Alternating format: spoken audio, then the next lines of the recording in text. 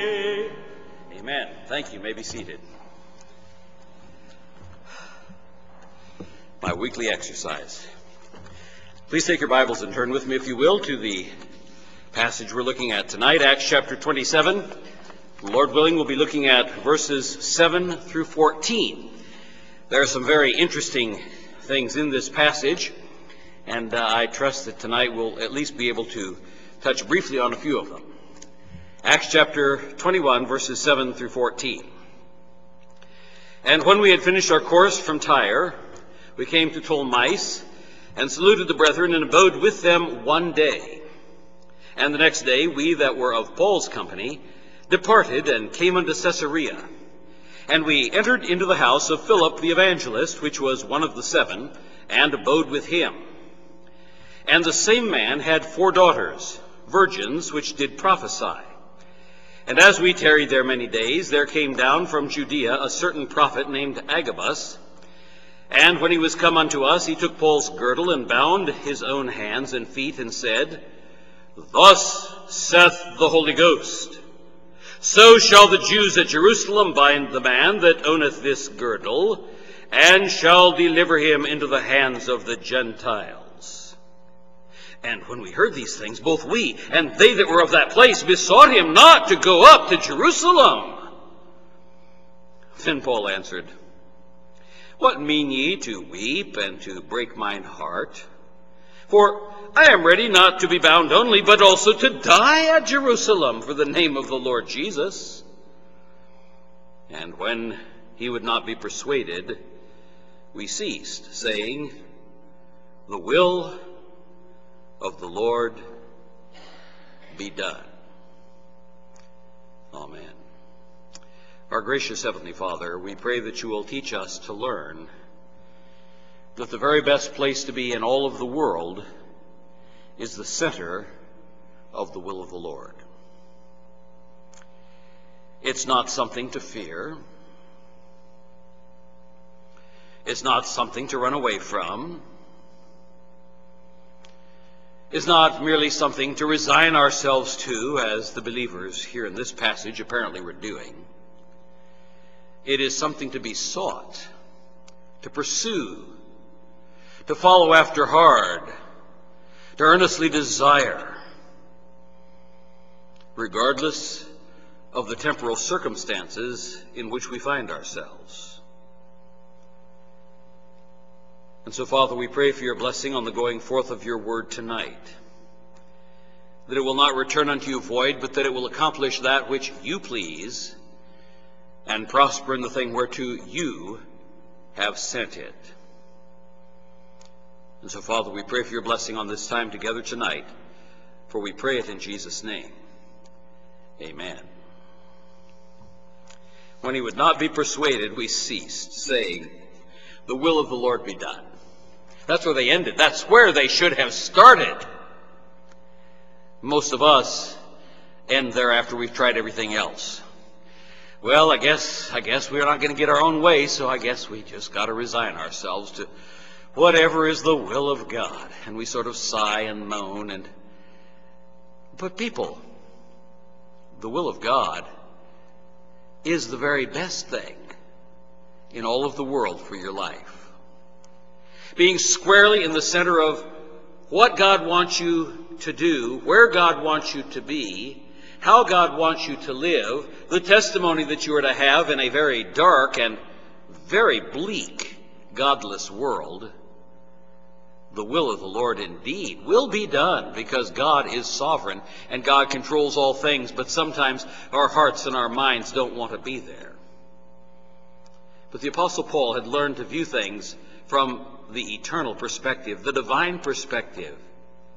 He'd learned to look through the lens of Scripture. He'd learned to look into the face of a God who loved him and cared for him. And he understood that all things work together for good to them that love God, to them who are the called according to his purpose.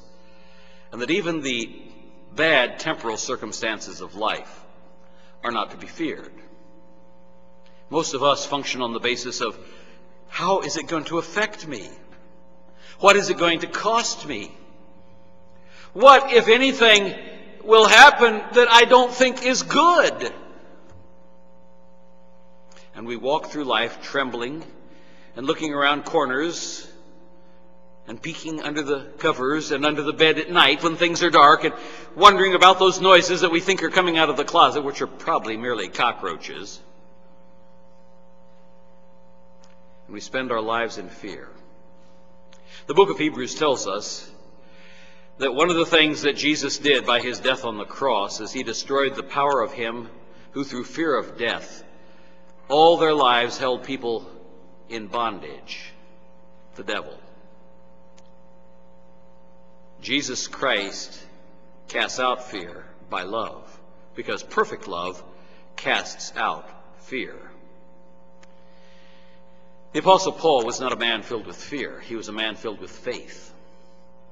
And the more that you and I learn to walk by faith, the less we will walk by fear. And as we walk by faith, we will know that we are in the center of God's will. It's a fascinating passage here, the message entitled Prophets and Predestination. As we look at this passage, we are reminded of what immediately preceded it in verses 1 through 6. We find the disciples the Apostle Paul and those traveling with him on their journey had landed at Tyre in verse 3. We talked about Tyre. They spent a whole week there at Tyre. We saw that Tyre was a place where Satan had at one point set up his throne, and we looked at the different places in the New Testament where it tells us that Satan had a presence, particularly in the book of Revelation. Places where there were churches that had mostly crashed and burned. Places where the churches had failed in their requirements for biblical church leadership and had allowed specific sins from Paul's list in 1 Corinthians 10 to go undisciplined in those churches, and we did quite a study on that. When Paul arrived at Tyre, he found disciples who were already there. They were not from his missionary journeys. They were perhaps from Barnabas and Mark, or others were not told, but there were others besides Paul who were spreading the word, because after the dispersion of the church from Jerusalem, after the death of Stephen, it says they went everywhere preaching the word.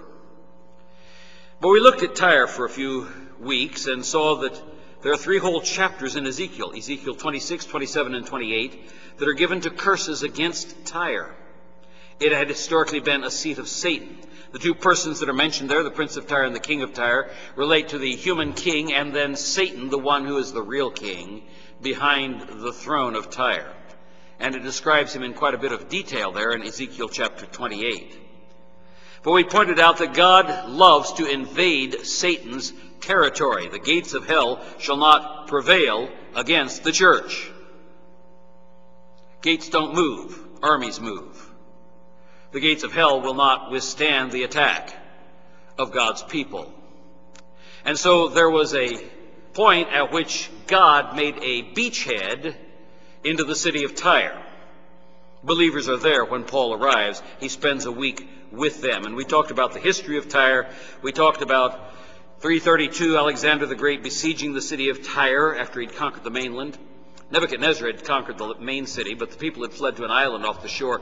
But in 332, Alexander the Great and his soldiers took all the dirt and all the timbers and all the stones and scraped Tyre bare like the top of a rock in fulfillment of Old Testament prophecy. And they dumped it into the ocean, made a causeway, and marched out to the island and conquered it. We saw that the Bible makes it clear that Satan rotates his seat between different cities around the world.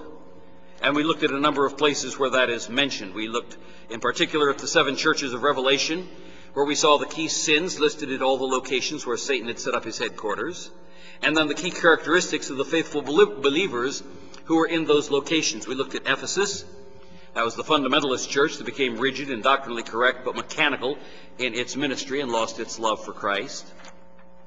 We saw that they recognized the specific attack of Satan with the Nicolaitans, and they avoided it, but that was not enough to overcome their lackluster mechanical service for Christ as a well-oiled machine.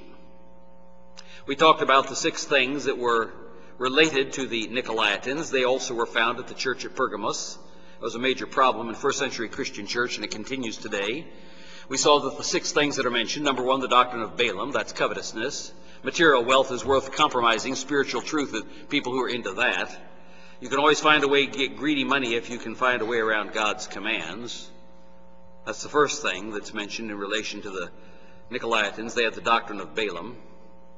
Second thing that we learn from church history is that immoral sex is okay. They had what they called the community of women, the Nicolaitans.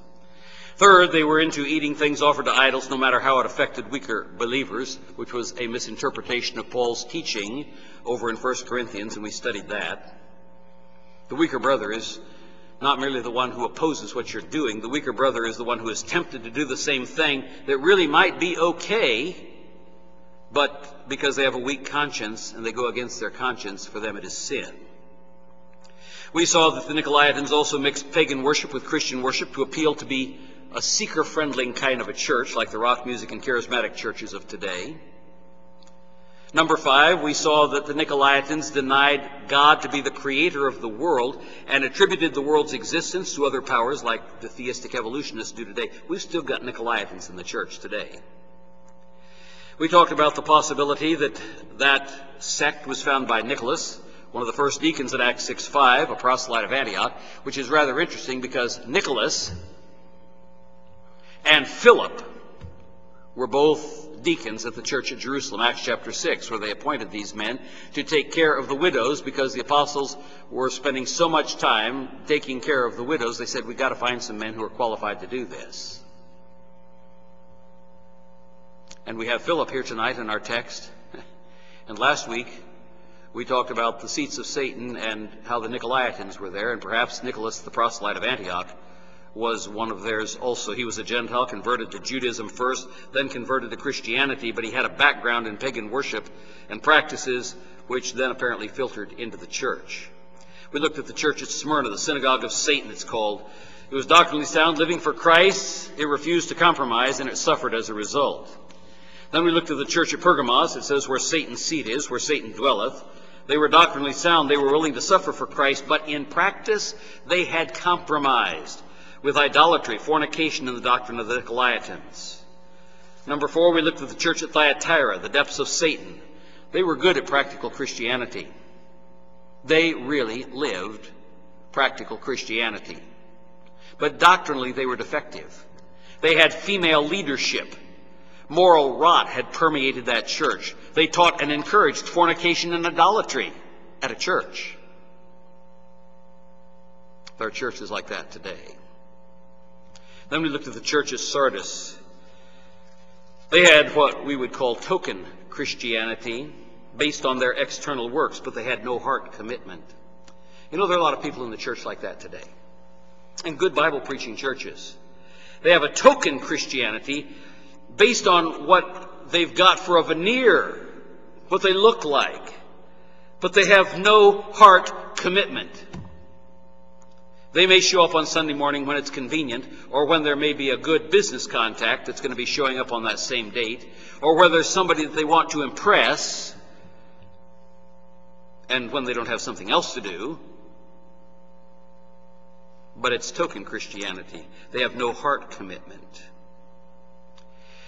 And Jesus says in this 5th letter to the churches, he considered them defiled because of their lack of heart commitment. And he said, you know, the rest of you there at Sardis, you stand to have your names blotted out of the book of life. It was a church where there was a lot of phony Christianity.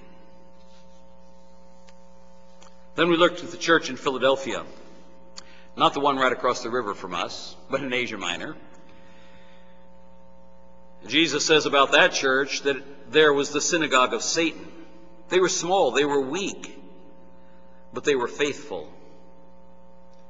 That was a church that was obedient to the word. That was a church that refused to deny Christ. They were patiently obedient, it says, and they were busy earning heavenly rewards. You know what? You can be successful in God's eyes even if you're small. We're small. You can be successful in God's eyes if you are patiently obedient. If you're not busy making excuses as to why you can't do what God called you to do. You can be weak, but you can still earn heavenly rewards. if you're faithful. That's the church at Philadelphia, where the synagogue of Satan was located. Satan has set up his headquarters in various different places around the world. And then the last church we looked at was Laodicea, the rich, lukewarm, slothful church that just didn't care. A church that was proud of their material possessions, proud of their status, proud of their luxury and comforts, but they were out of fellowship with Christ. Here we are so concerned with our comfort.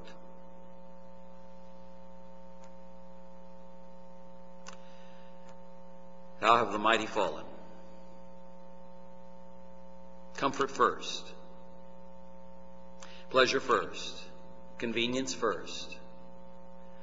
Jesus somewhere down the list. Maybe not last, but somewhere down the list. Fellowship with other believers only if it's comfortable. Attendance at services and special events only if it's convenient.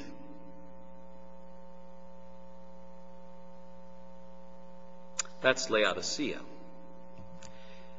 Many times I'm troubled that perhaps we are like the church at Laodicea. And then we closed the message last week with where is Satan's seat today? Perhaps it's Washington, perhaps Beijing, perhaps somewhere in the Middle East where ISIS is beheading Christians. Perhaps it's at Jerusalem. We know it will be at Jerusalem during the reign of the Antichrist. I suspect that today it's either Washington or Jerusalem. And that's what brings us to our text tonight, verses 7 through 14. Now, as we look at that, we learn several important things about prophecy and predestination from this passage. Number one, first, very clear, we find Agabus is a prophet, and he is speaking through the Holy Ghost, verse 11. And we've discovered earlier, as we've gone through the book of Acts, that every place that Paul went on this trip as he's heading back to Jerusalem, every place the Spirit of God tells the prophets in those locations that when Paul gets to Jerusalem, he's going to be bound and turned over to the Gentiles. Paul has heard this before. And remember, Paul's a prophet also. He had more of the gift of prophecy than anybody else listed in the entire New Testament. Paul knows that what they're doing is telling the truth. And Paul keeps moving forward. And they get to the next place, and the prophets there tell them, you know, Paul, when you get to Jerusalem, they're going to arrest you. Yes, I know that. I've heard it before. But don't you realize, Paul, that if that happens, you will suffer? Yes, I know that. Well, doesn't that bother you? Yeah, but I'm going there anyway. Does there somehow seem to be a disconnect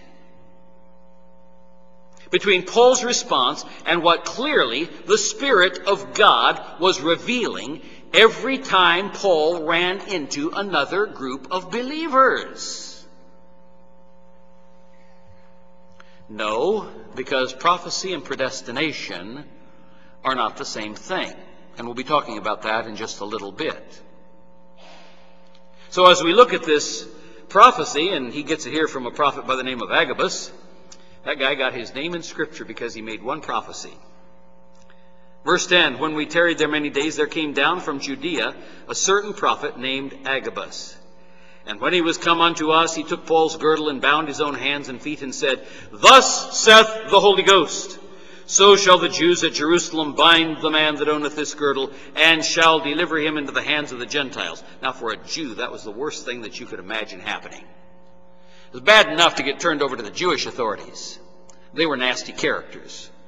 But to be touched by a Gentile? Oh, that sounds terrible. Paul, doesn't this scare you? Don't you get cold sweats and chills and wake up at night with bad dreams when you know this is going to happen? No. What we learn by seeing these incidents happening in the life of Paul, the very first thing that we learn is that prophets could foretell the future.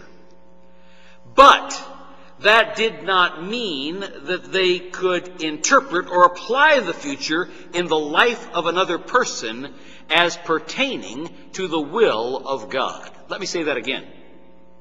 Prophets could foretell the future. They got it right. They got it accurately. But that did not mean that they could interpret or apply the future in the life of another person as pertaining to the will of God. They could merely tell them what was going to happen. They were shown the raw data, but they were not shown the application and what God was doing through that proclamation. The second thing that we learn as we look at that text is Paul also had the gift of prophecy, but he knew with compelling force that God had called him to go to Jerusalem. Didn't matter what was going to happen there. You see, it was a test that Paul was facing each place he went. It's almost like God was saying, Paul, are you committed? Paul, are you committed? It's the next town. Paul, are you committed? Perhaps even the devil was joyfully gloating over this. Satan has his emissaries everywhere. He's got them here. There's some here tonight. You can't see them. But they're demonic forces all over the world, and they gather information.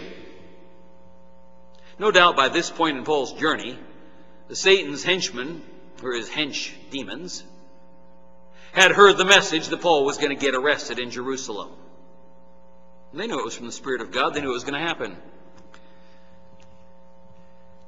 I wonder how many times Paul got a little prod, like, Paul, you really don't want to go. Paul, you really don't want to go. Paul, you really don't want to go. But Paul was in the center of the will of God. He's not rejecting the will of God. He is merely seeing that God is confirming all along the way what is going to happen when he gets to Jerusalem. He knows it in advance. He's a prophet also. But he does not flex in the determination to fulfill the will of God. Most of us would have flexed. Most of us would have twisted. Most of us would have bent. Some of us would have broken. We would have resigned our commission.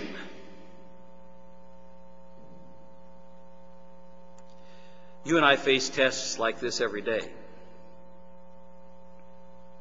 We make decisions based on our comfort and convenience rather than making decisions based on the Word of God. We know what the Word says. We know that the Word is 100% accurate, just like these prophets were 100% accurate as to what was going to happen to Paul when he got to Jerusalem. We no longer have the gift of prophecy being given today. We have the complete final revelation of God, the Scriptures. So when you read the Scriptures and you know the will of God concerning something, it's just like Agabus or any of the other prophets who were telling Paul, this is what's going to happen. Scripture tells us what's going to happen also. There's all kinds of prophetic things in Scripture. 1/3 of Scripture is prophecy. The question is, how are we going to apply it? You know, there are several major applications if you know that Christ could come back at any moment, and indeed he can. How it changes your life if you really believe it.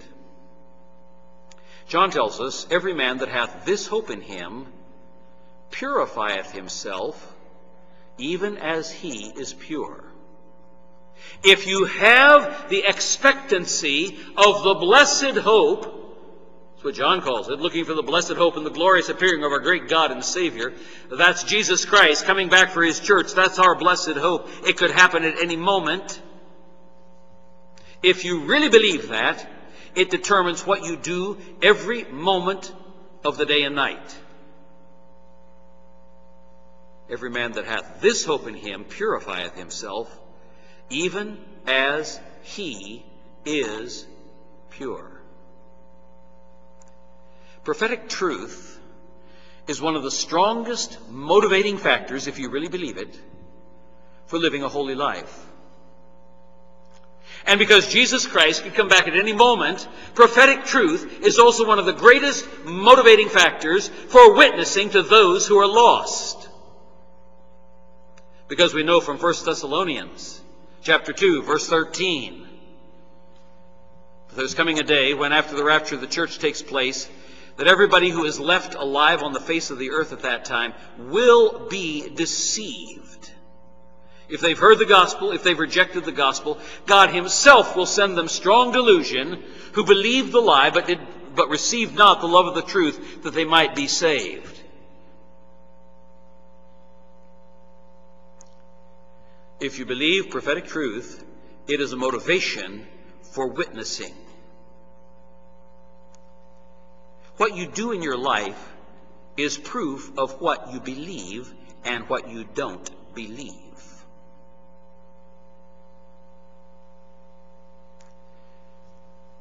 If you're not living a holy life, it's proof you do not believe prophetic scripture. If you're not busy every day sharing Christ with someone else, it's proof that you do not believe prophetic scripture. The Apostle Paul was a prophet. The Apostle Paul knew what was coming. He knew what it would cost him, and he went ahead with it anyway. Now, folks, we know prophetic scripture is true. We've seen various prophetic scriptures as we've gone through these various things related to Tyre, for example. It takes place literally, precisely, exactly as God prophesied it would happen. It does not take place allegorically. It does not take place metaphorically. It does not take place sort of in a general way, but leave out the details. It is precise to the letter. All prophecy that has been fulfilled in the past, you look at the 300 and some prophecies that relate to Jesus Christ and his first coming, they're all literal. The same is true about those prophecies that relate to his return. But you see, we're not like Paul. Paul knew what was coming. And he set his face, as did Jesus, to go to Jerusalem. Jesus knew what would happen at Jerusalem. Paul knew what would happen at Jerusalem. We look at that and we say, but if I live a holy life, people won't like me. It's going to cost me something. Or we say, if I testify for Christ, I might lose my job.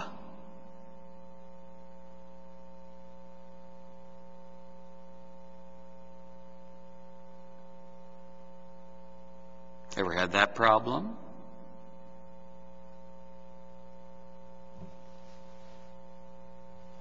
I have a relative, I'll not tell you who, but I have a relative who was working for a firm, and the boss at the firm told this relative to lie for him on the phone and say that he was not in. That relative said, but I can't do that because I'm a Christian. That relative lost their job. Trying to live a holy life. There are many Christians in the United States today who have been told, you cannot have a Bible on your desk. Teachers, for example, in public schools. Others who work for companies where that's religious stuff is really not part of our company, so we don't want you to have Bible verses pinned to your personal noteboard over your desk. We certainly don't want you talking to clients about religious matters.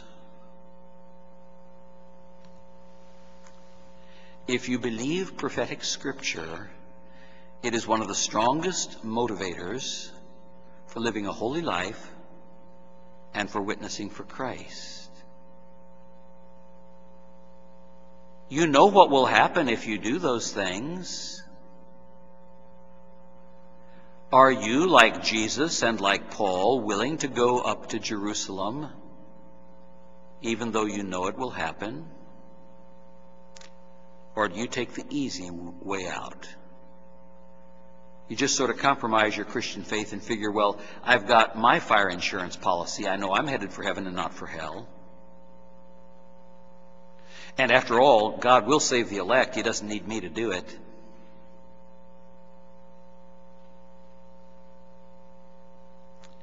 You know what will happen.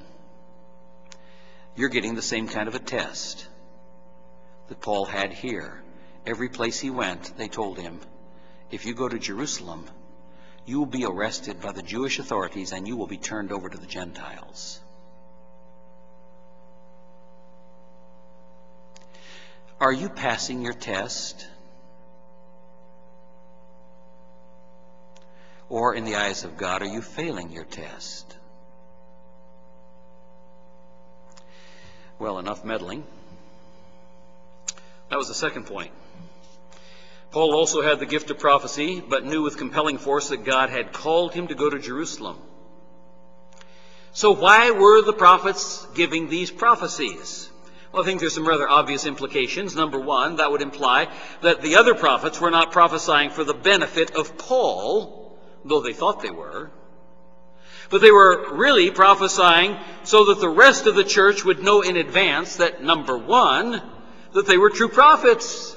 You remember the test for a true prophet in Deuteronomy chapter 15 and Deuteronomy chapter 18 was a true prophet always had 100% accuracy. 100%. If he made one mistake, he was to be stoned. You didn't want to be a prophet if you weren't really a prophet from God. Nobody had to be afraid of a prophet who made false prophecies.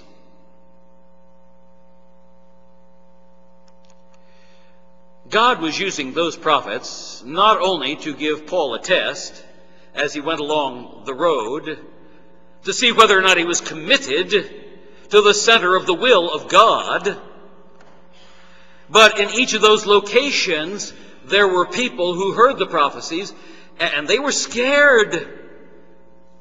They said, Paul, don't do it. But it was a proof to those people that this particular person in our text tonight, it happens to be Agabus, that this particular person was a true prophet from God. And number two, and I'm sure that this was the case, those prophets proclaimed it publicly, not just with Paul, but with the rest of the church present, so that the rest of the church would be able to pray for Paul as he went through the sufferings that God had ordained for him. And as Paul asks prayer at the end of the book of Ephesians, at the end of that powerful passage dealing with the spiritual warfare, and Paul is involved in spiritual warfare here, praying for us also, that boldness may be given unto me, to open my mouth to speak as I ought to speak. Yes, Paul was faced many times with the temptation, I am so tired of getting beat up. I am so tired of hurting every place I go. I think maybe I won't preach as vociferously here as I did in some of those other places. Paul asked the church for prayer. Pray for me that I would open my mouth boldly to speak. As these prophets prophesied, I think that every church along the way, as the Apostle Paul was there, began to pray for Paul as he went up to Jerusalem, because they knew this was going to happen to Paul. It might not have going to happen to them, but it was going to happen to Paul. Do you have the heart and compassion to pray for other believers whom you know are about to go through or are going through times of suffering because of their testimony for Christ? Or do you sort of just forget them and shove them to the back burner because you don't want to think about suffering as it relates to Christianity?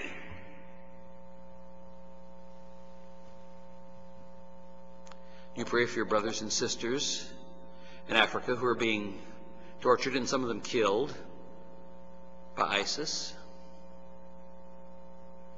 the other terrorist organizations, those in Nigeria.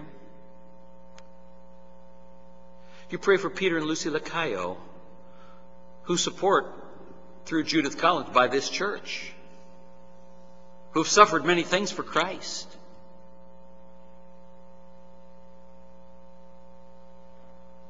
Or do you sort of forget them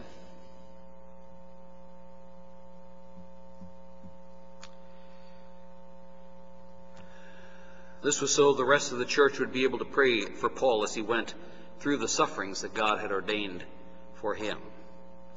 The third thing that we learn about prophecy and predestination from this passage is that people who heard the prophecy were not always motivated by the Spirit of God in the advice that they gave. They gave the prophecies correctly, but in particular those who heard the prophecies didn't always give Spirit-led advice. Paul, don't go. Their advice was based on the safest thing to do, on rationalism rather than on revelation. The advice that they gave was the avoidance of suffering. The prophets spoke in the power of the Holy Spirit, but the people who heard the prophecies did not always give the right advice. The fourth thing that we learn as we look at this text is that prophecy merely tells us what will happen.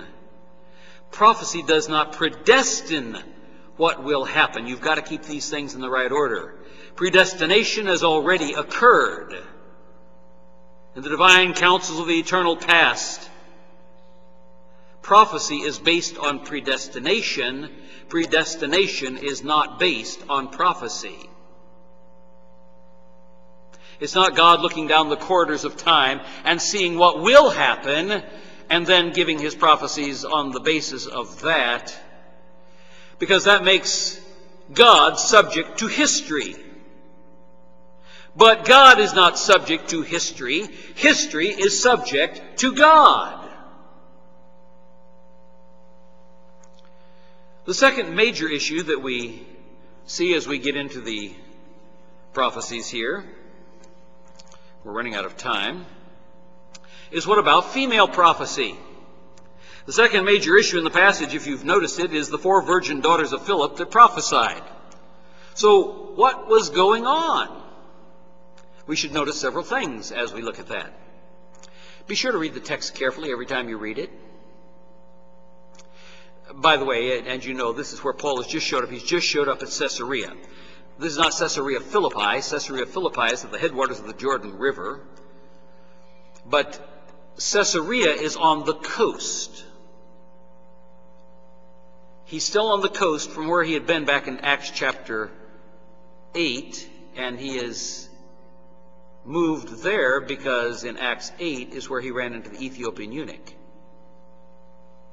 But back in Acts 6, he'd been appointed as a deacon in the church of Jerusalem. So we find Philip showing up on 3 major occurrences in the book of Acts. Acts 6, Acts 8, Acts 21. He's living in Caesarea, which is on that northern seacoast of Israel. It says that Paul and his company went into Philip's house. He owned a house. He was there permanently in Caesarea. Something else to notice about his daughters there. It was not the daughters of Philip that prophesied Paul's persecution at Jerusalem. It was Agabus. Agabus had come down from Judea.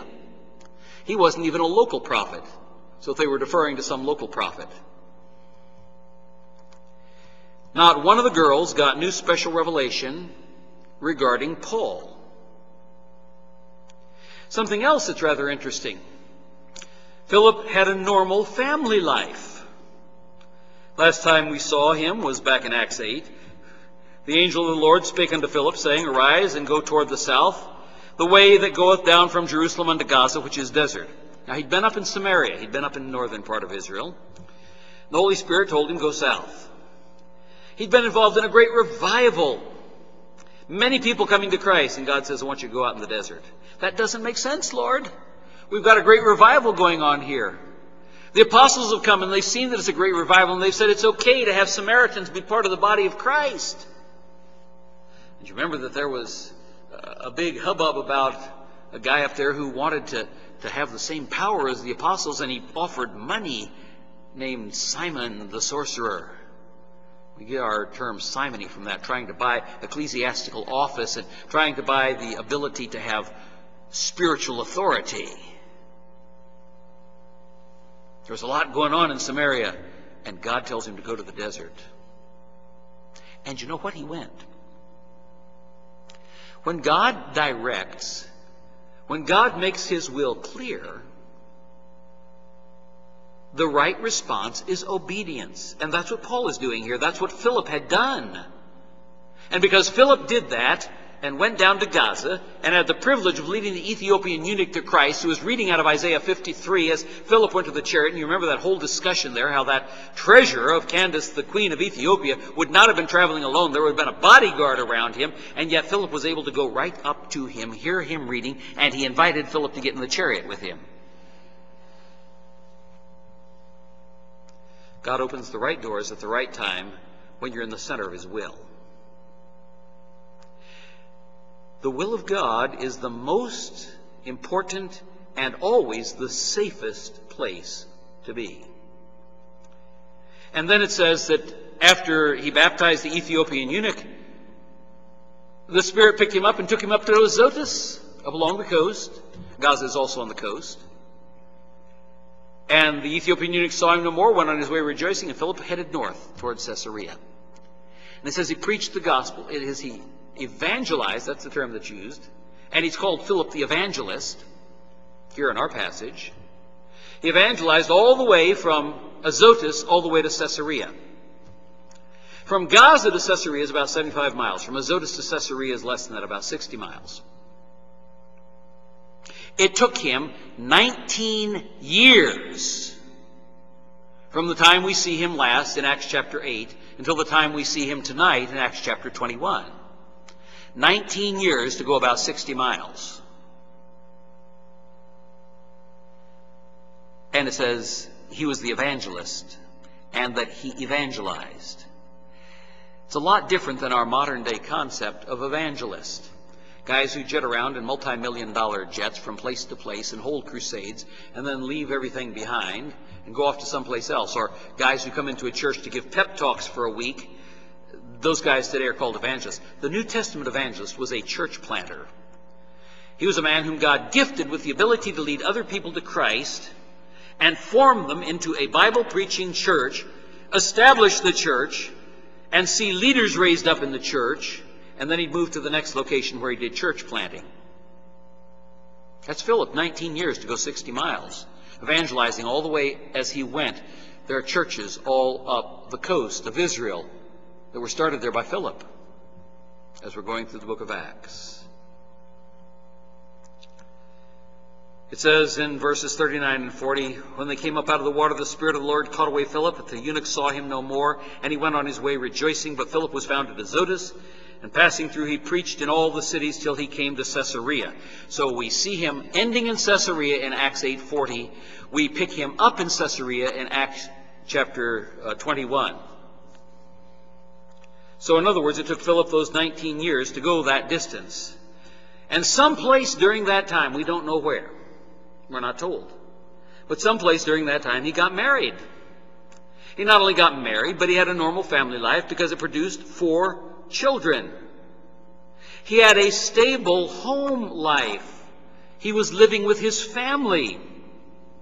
Also implies some other things. It implies that all 4 of his daughters were less than 19 years old. He's called Philip the evangelist here. Verse 18, the next day we that were of Paul's company departed and came into Caesarea, and we entered into the house of Philip the evangelist, which was one of the 7, that is one of the 7 deacons that were chosen back in Acts chapter 6, and abode with him. Rather interesting.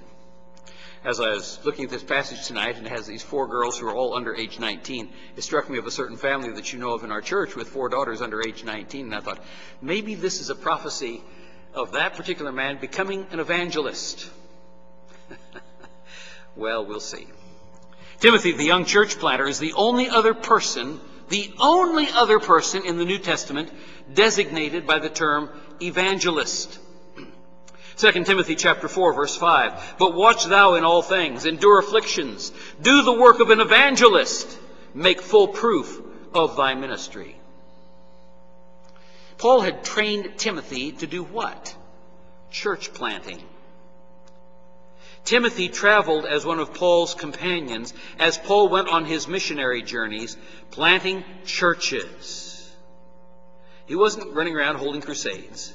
He wasn't running around giving pep talks in churches.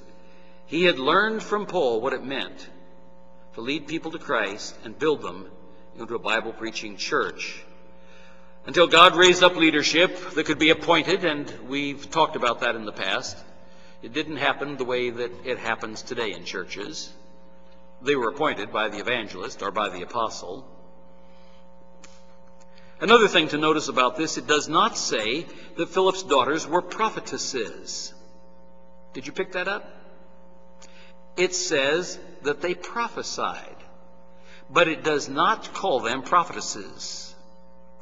Did you know that after the Gospels, that is, by the time we get to the book of Acts and all the doctrinal epistles that follow, after the Gospels, there is only one other woman in the New Testament who is called a prophetess, and that's Jezebel. Revelation 2:20. Notwithstanding, I have a few things against thee, because thou sufferest that woman Jezebel, which calleth herself a prophetess, to teach and to seduce my servants to commit fornication and to eat things sacrificed unto idols.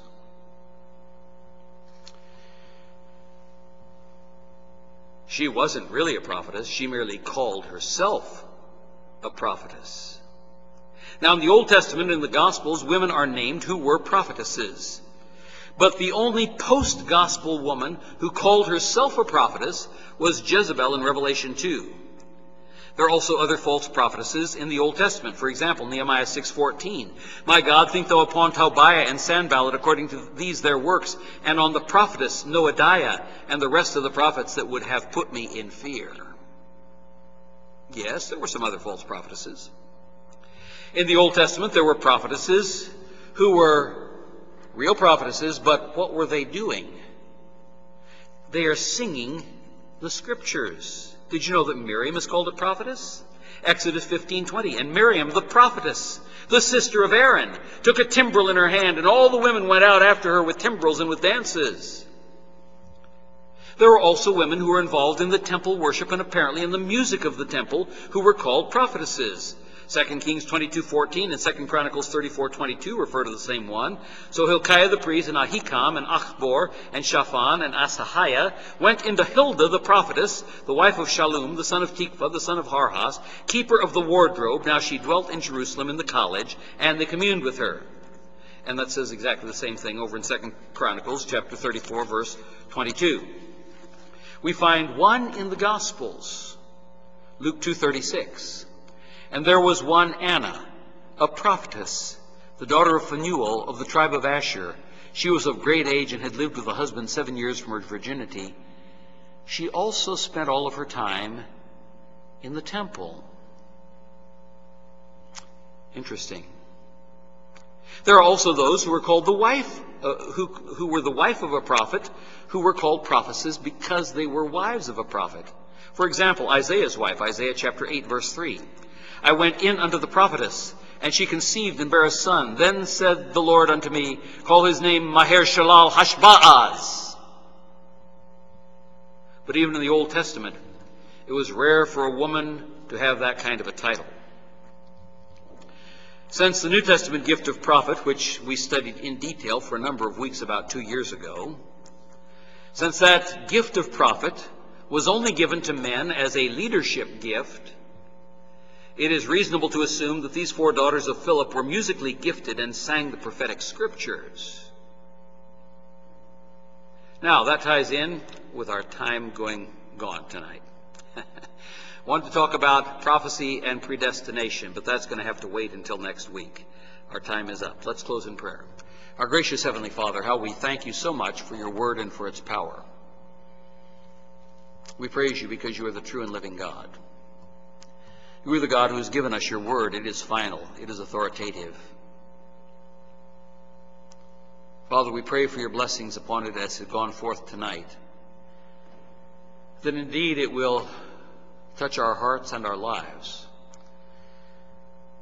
that if we really believe the prophetic scriptures,